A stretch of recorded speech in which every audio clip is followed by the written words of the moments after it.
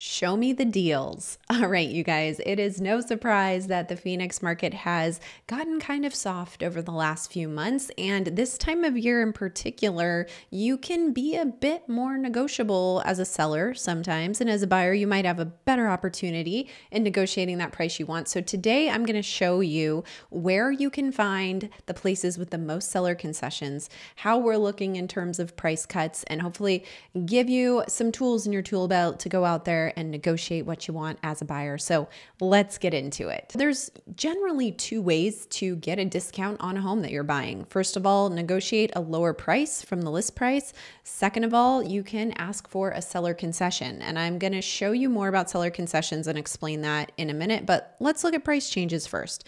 So this graph of price changes is really the amount of price cuts that we're seeing on a weekly basis. This low number here, I believe this is either not completed data or this is from the holiday week. So I'm going to say that's an outlier at the moment, but you can see where this trend has been heading over the last few months.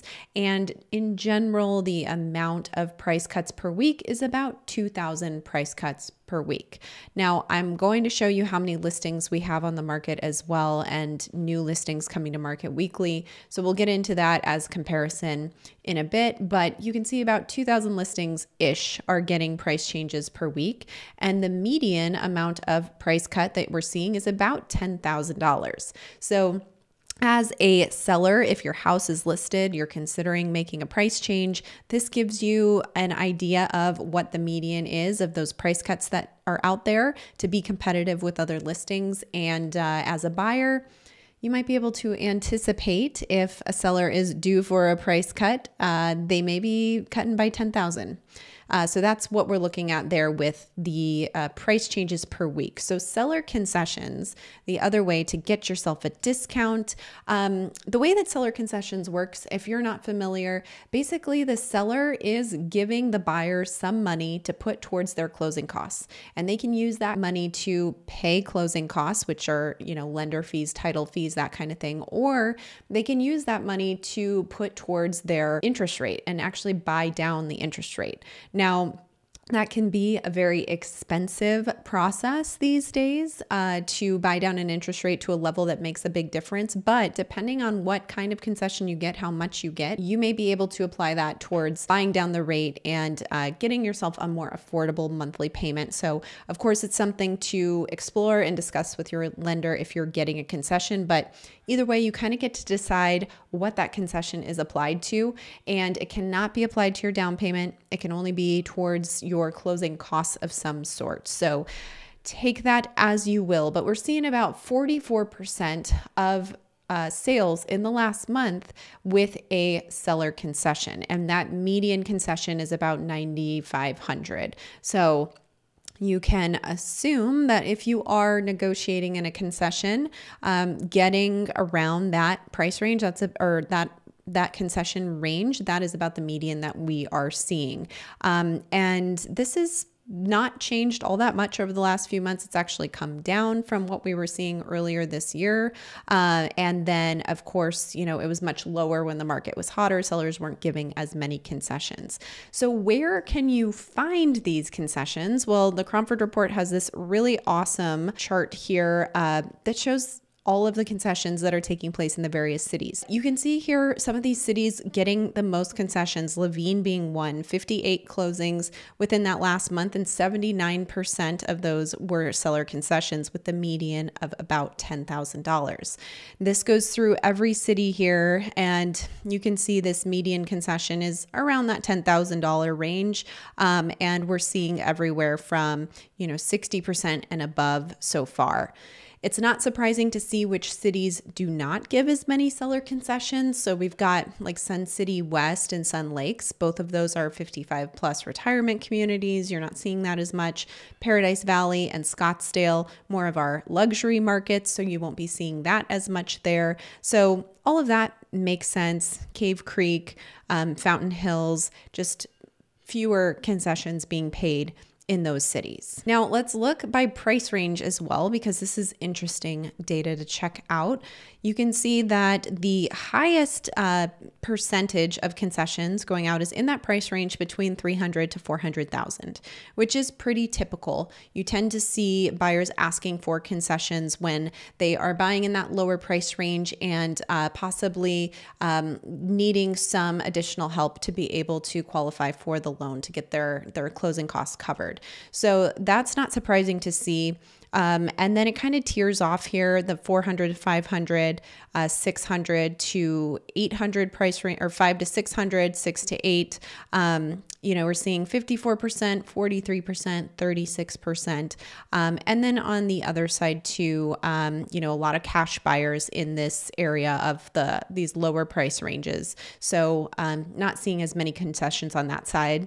And it really just peaks in that $300,000 to $400,000 range. So if you are a seller right now in that $300,000 to $400,000 range, just know that about 57% of those closings lately have had a seller concession of about $9,000. So you can kind of budget that into your net. Know that if you do get an offer and they're asking for that, that's kind of par for the course at the moment. It doesn't mean you have to accept it. Doesn't mean you can't negotiate it, but it is something that seems to be very common in that price range right now. Now, many of you have commented in the past, how can we incorporate these concessions into these sales prices? Because when people are asking for concessions so consistently, and they are large sums of money, that in effect should adjust the sales price by $10,000 downward if that's the median, right? So the Cromford report actually looks at this as well. They have the median closing price versus median closing price adjusted for concessions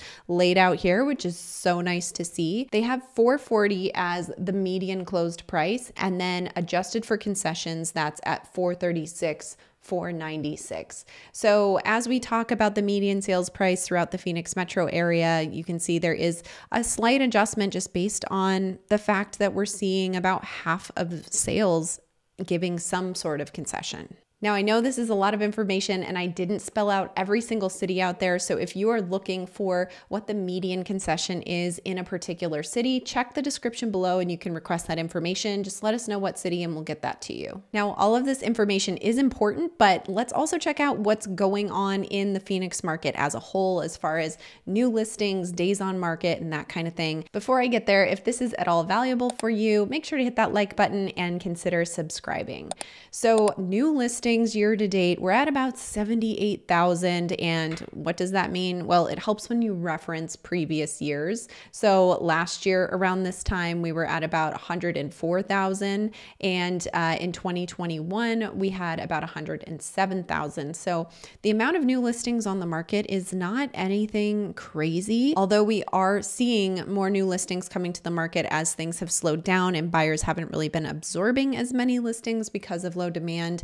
We still aren't seeing any major increase in the amount of new listings. Now, when we look at active listings, you can see the trend here in the pink line. This has been increasing, and this is mainly because our demand has gone down. So even though we're getting the same number of new listings every week, those buyers are not putting them under contract and taking them off the market. So we're actually starting to see a very, very slight downward trend right now with active listings around 14,000. The Cromford report says if we continue this way, we'll probably end the year with the same number of listings as we started the year, or, close around that range, which is interesting because all the new listings went down pretty quickly as we started to pick up pace at the beginning of this year. And then we've climbed back up. So we'll see how we end up at the end of the year. And finally, another metric to consider is the days on market. Now, what I like about this chart is this is the median agent days on market at contract. So this is not the entire time a home gets listed until it closes. It's the time in which a home is listed before it gets a contract and goes under contract, because that contract period can be 30 days, 60 days, whatnot. And that information doesn't really help us understand how quickly a buyer came along to write a contract on that house. So this measure, I think, is most accurate. And today we're sitting at about 33 days on market. This is for the Phoenix metro area as a whole.